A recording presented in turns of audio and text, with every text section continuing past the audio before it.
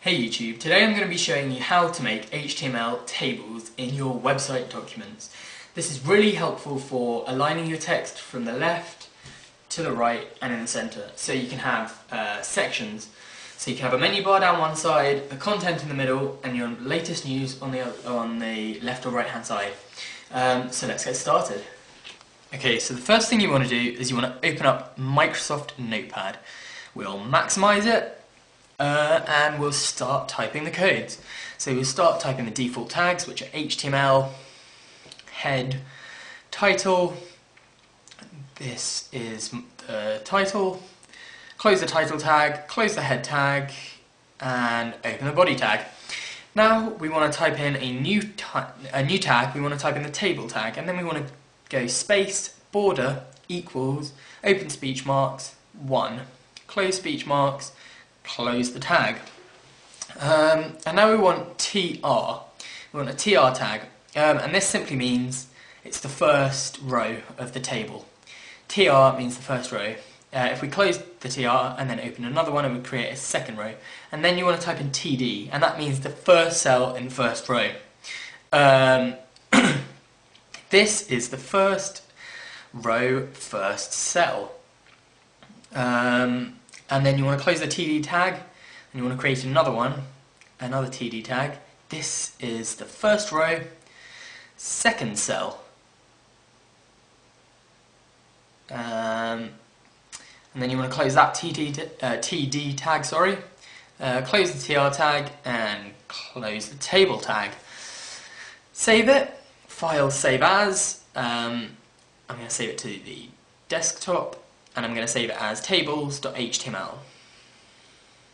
You can save it as whatever you want, as long as it's got .html on the end. Click save. I'm going to minimize the notepad document, and there's our HTML document. Open it up, and there you go. First row, first cell, first row, second cell. Now if you want another row, you go back to the HTML document, and you type in another set of TRs. So as you can see, we've closed that one, so underneath it will open a new one, TR, TD. This is the second row, first cell. First cell. Close that TD. Close the TD, and we'll create another TD. This is the second row, second cell. And then close the TD again, and then close the TR, close that row, click File, Save, not Save As, cancel, click File, Save. Go back to the HTML document and click Refresh.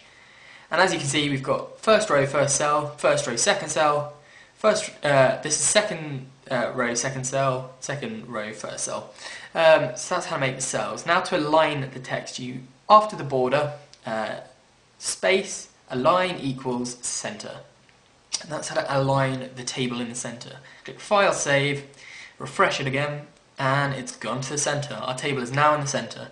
And if we wanted a third cell, this is the first row, third cell. Close the TD, and File, Save. Now you can add anything in the cells. You can add images, but as for now we've just added text. You don't have to have a border, but this just shows where it is. And there you go. As you can see, that's how to make tables in HTML web documents. Thanks for watching guys. Please subscribe for more videos.